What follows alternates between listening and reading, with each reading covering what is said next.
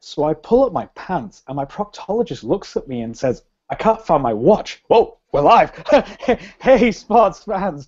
Welcome to Haroon's Hangout, the internationally featured show presented by Movi.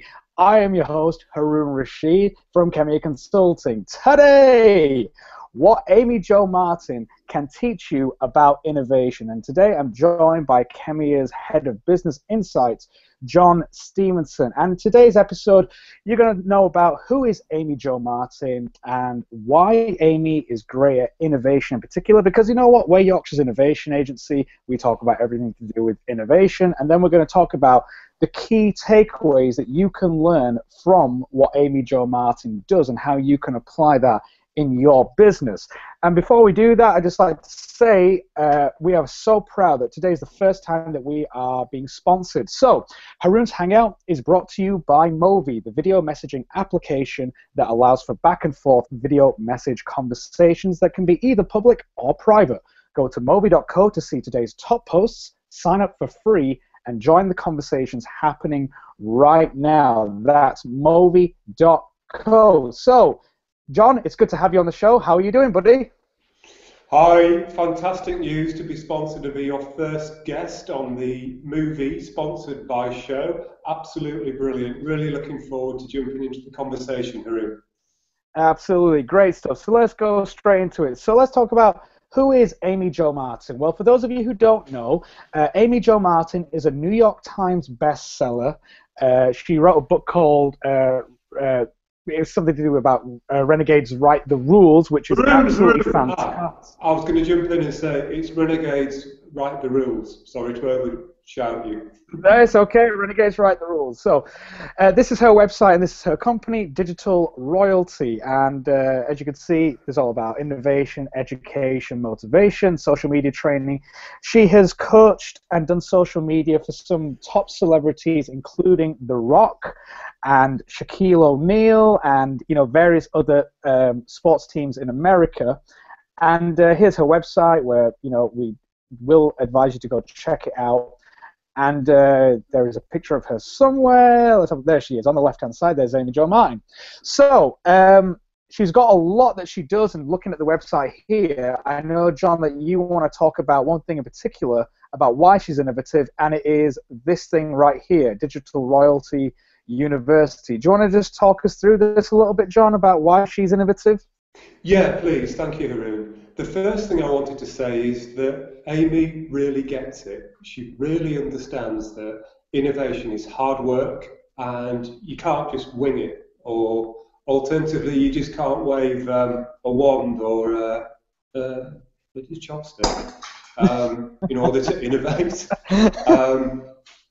So whether you're an individual or a brand, she really, really understands how to discuss innovation. So it could be a product, it might be a service, it might be a process, it could be a business model, but she understands the power of creative leadership and what's necessary to get people excited and what the processes are. But what I find really, really great about Amy is that how she encourages everyone in terms of innovation, and that's done through platform learning, through the Digital Royal University and the education programs that she's got going to help people measure, build and monetize their social media profile. Absolutely. I think I'm going to go with a really interesting innovation experiment that she did. And to be honest with you, I think that if you look at Amy Jo's story, she is someone who was way ahead of her time for the industry that she was in, because she used to work for the Phoenix Suns basketball team, and they didn't get social media, and yet she was like in charge of it, although it wasn't big back then. But what I really enjoyed was the story, and go and check it out on her YouTube channel, it's fantastic.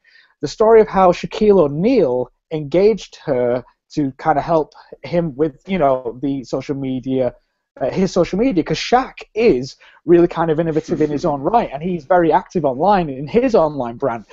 So she did this really awesome thing called Random Acts of Shaqness. okay? And we'll put some links to it. We'll get Cameron, our producer, to put the links in the show notes. But she would do these really cool social media experiments, particularly with Twitter, where they would tweet something from Shaq's account, and they would say to the fans, whoever can meet us on this street corner at this day, at this time, is going to get a whole load of Shaq memorabilia and some free tickets to tonight's game. And it was amazing. And they would film it, what was happening, and they would film Amy, going on the streets of, Phoenix and everything, and then they would kind of get to this street corner, and there'd be loads of people there, and then they would give them all this stuff. So she was demonstrating the power of reach, the power of social, way before everybody else did. And I think she was a real innovative pioneer in her own right. So I'm going to throw that in there. So let's talk about the key takeaways, though, that Amy Jo Martin gives us, and how people can apply that in their business. What's on the list for you, John, in terms of key takeaways? Okay, there are two main things for me. The first one is that in order to innovate, be that if you're an individual or a company, you've really got to understand the customer. And I know you're thinking, yeah, enjoy, understand the customer. But actually, it's the reverse mindset. What do I mean by that? Well, effectively, focus not on the customer, but focus on the job the customer is trying to get done. I think that's the first thing, Haroon.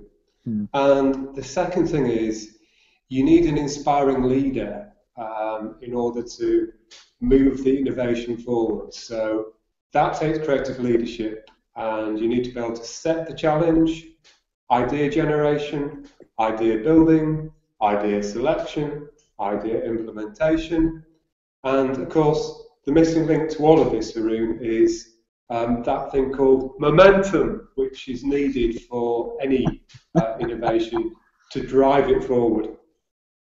Absolutely. Be sure to catch At the Sharp End, which is on Mondays, 9 a.m. with Khemeia director Ian Sharp, where every business can be profitable. At the Sharp End is brought to you by Moby at moby.co. Go and check it out. At the Sharp End, Mondays, 9 a.m. UK time, only on Google+. Let's go to my key takeaway. I think that Amy demonstrates that you can't be afraid to try things out. Okay, I think that the random acts of Shaqness, the fact that she was a woman in a male-dominated industry as well, and she was saying, "Hey, look at this social media thing," and they're going, "What the hell are you on about?" I think she just epitomizes someone who is fearless. And I think if you read her blog, she talks a lot about that. You have to be fearless. You can't make excuses anymore. You can't say, I want to be innovative, but I don't want to go and do that because we're scared to do that. That's just not going to work. We talked about that before. So I would just say, dare to be different. We say that at Khemeia because we're Yorkshire's innovation agency. We say you've got to dare to be different.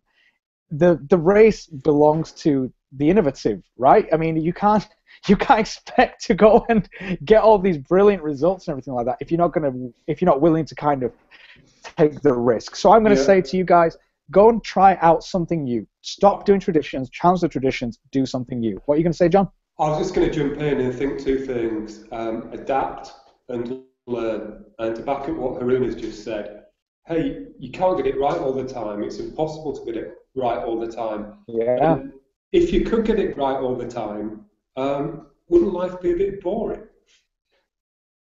Absolutely, absolutely. Well, I think that we're going to leave it there for today, guys. We hope that you have enjoyed it. Go and check out the show notes. But do join me next week where we'll be talking about how to come up with marketing ideas. A lot of people struggle with this thing, and we're going to give you guys some really practical tips of how you can create a great creative atmosphere in your office, wherever it is that you work, and how you can come up with great marketing ideas, where you can store them using really great apps that are perfect for marketing, and you can have some kind of action plan for your marketing. But from me and John, we just want to say thanks so much for watching. We've really enjoyed it. We were presented by Moby, moby.co. We'll see you next time, sports fans.